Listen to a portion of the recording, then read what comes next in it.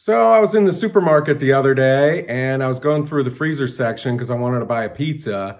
I don't know, have you guys been through there lately trying to buy pizza? There's so many frozen pizzas available. It's amazing. How many pizzas do they need? How many do they need? Started out with thin crust, medium crust, thick crust.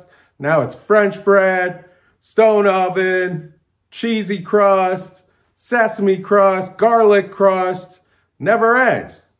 I saw a new one, actually. I don't know if you've seen it. It's called croissant crust. Croissant crust. So during the baking process, it rises just like a croissant would, and it has all the butter in there, and it comes out delicious. And I was looking at it. I don't know. Maybe I was horny that day or something, but to me, it looked really good. It looked like pussy pizza. It looked like pussy pizza to me. If they just kind of put it in a triangle like that and included some ranch sauce, you know, it explodes on your face after a while. If you've been eating it for a while, I don't know.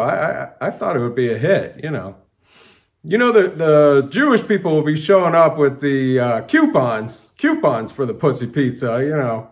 They either want to get that $2 off or 2-for-1 special, which, you know, I haven't tried that since college, but hey, you got a coupon, you better try it. And, you know, a word of the wise, you better watch your expiration dates. Watch your expiration dates on the pussy pizza. It's not an item you really want to buy old. That you really want to buy, you know, a couple days, a loaf of bread, okay, maybe you could buy it a couple days later. But on this one, I wouldn't suggest it. You know, it'll say cheese on the outside of the package, and all of a sudden, you'll have a pepperoni or you'll have a mushroom over here that you didn't really expect, and it takes a while to go away. You gotta go see the doctor for that, so you definitely don't want that. But yeah, look for the pussy pizza coming to a retailer near you.